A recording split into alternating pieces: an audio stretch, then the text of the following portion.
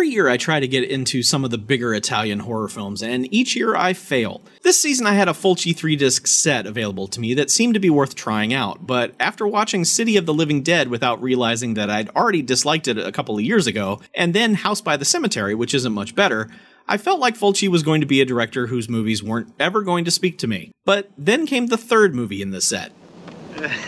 I'm so proud of you. That's it, you're such a good girl. I wish I could be as excited as this guy is about his dog fetching things.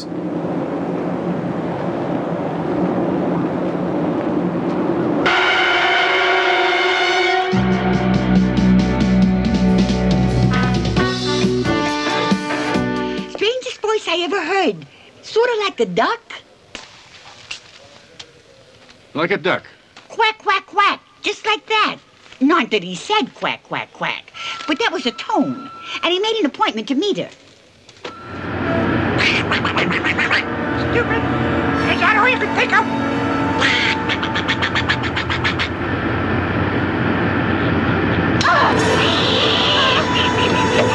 Okay, wait, the killer literally quacks? He makes duck noises? Is this a parody? What? The violence of the attack that follows is just obnoxious, but that's par for the course for the Fulci movies I've seen so far. Hope you're a depraved fuck because he's speaking directly to you with the gore. So what's the good news? He used a blade.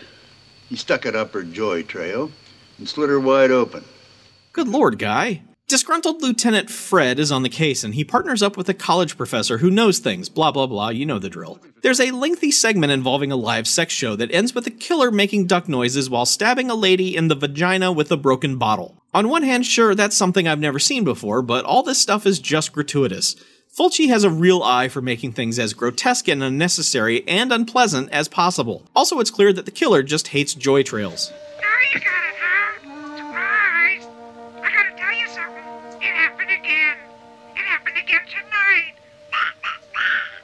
Oh, she was beautiful. Too beautiful. She asked for it and I gave it to her. But you wouldn't understand. You could never understand. You're too stupid.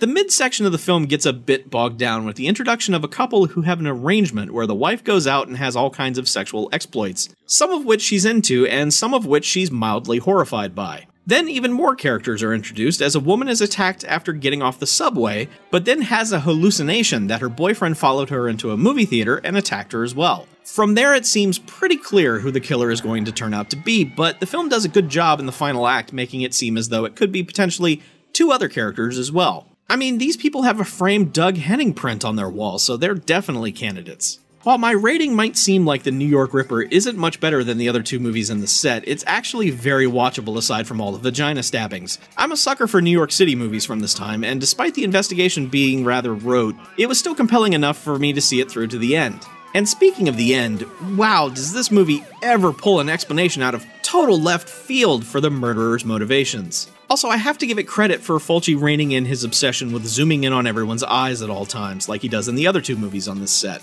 It's not gone completely, but it's toned way down, and I'm very grateful.